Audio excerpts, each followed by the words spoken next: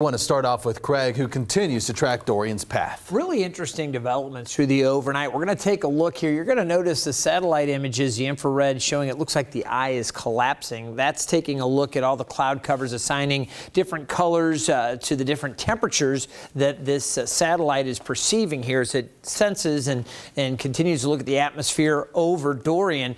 I want to show you, though, the radar. And you're going to see that this thing still has a pretty good eye to it, although the western sides become a little more fragmented. At 6 o'clock, we still have 120-mile-per-hour winds, so this is the brand new update, still stationary, and unfortunately, that means more trouble for Grand Bahama Island. You can see that southern part of the eye right across the island right now. Now, I mentioned the western side of this a little more fragmented. We're not seeing the deep convection that we saw earlier, and again, from the infrared satellite, it looks like the eye's collapsing, but you still see that broad circulation at the surface, so it is still a very healthy hurricane.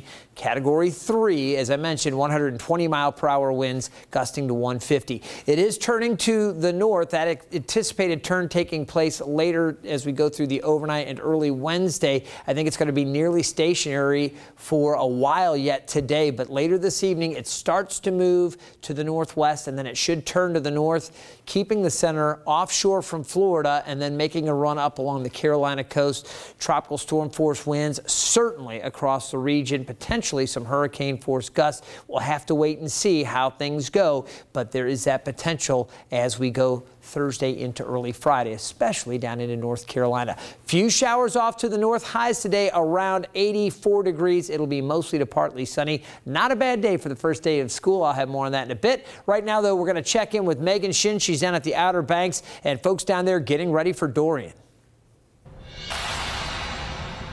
Yeah, Craig, and as you mentioned, the big concern over here is the potential for storm surge, rain, and heavy winds over here.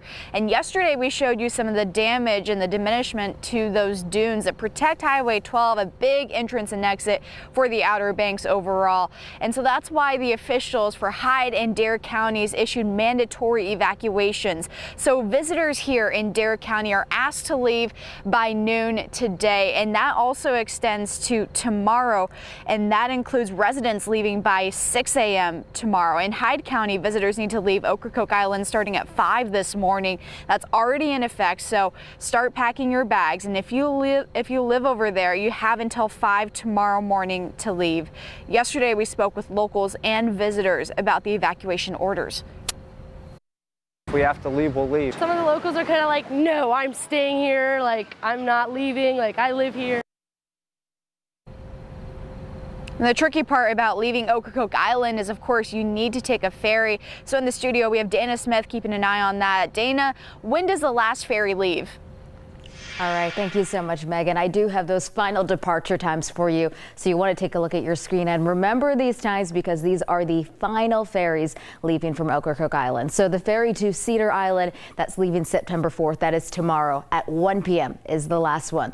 The ferry to Hatteras, again leaving tomorrow, September 4th at 2 p.m. Now the ferry to Swan Quarter, again tomorrow at 3:45 p.m. Take a good look at these times and remember them because these are the final departures from Ocracoke. 1 p.m. to Cedar Island, 2 p.m. to Hatteras, and 3:45 p.m. to Swan Quarter. And officials are recommending that you pack up your personal belongings as much as you can, but don't take everything. And you want to leave as soon as possible because there is going to be a lot of traffic out there on the roadways. Dan, Ashley. Okay, Dana, thank you. Well, because of the mandatory evacuations in North Carolina, Dare County schools will not have school Wednesday through Friday, tomorrow through Friday. Now, that applies for all students and staff.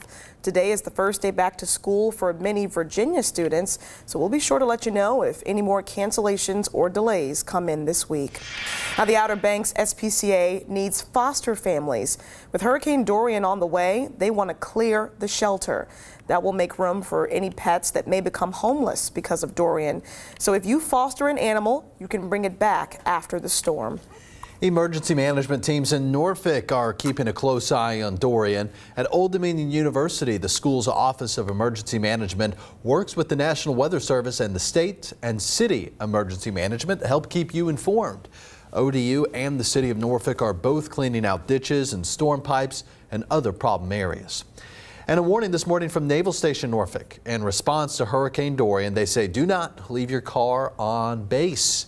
If you have to, the best spot is as far away from the waterfront as possible.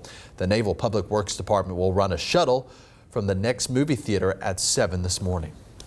Well, now to a declaration of emergency that's been issued for the city of Jacksonville Beach and a mandatory evacuation. Our team coverage continues in Florida, where people continue to prepare for the hurricane. I'm Lewis Turner here in Jacksonville Beach. This is First Street. First Street means we're a block off the ocean. Some businesses have not boarded up, others have, learning lessons from Hurricane Matthew, which did a eerily similar track that Dorian is forecast to do right now. Every mile is going to matter to where that eye wall shifts, pivots, however you want to put it. A lot of people have been saying the wobble. I've heard just about enough of wobbling. But nonetheless, even with a moderate storm surge and a higher than normal tide, we could see water at least an inch or two deep. And that's the best case scenario here on First Street in Jacksonville Beach. Well, happening now in South Carolina, mandatory evacuations because of Hurricane Dorian. So state police opened the other side of Interstate 26 to conduct a lane reversal. However, that doesn't mean you can get into the other lane whenever you want. Drivers were caught on camera crossing over the median. That is illegal and dangerous.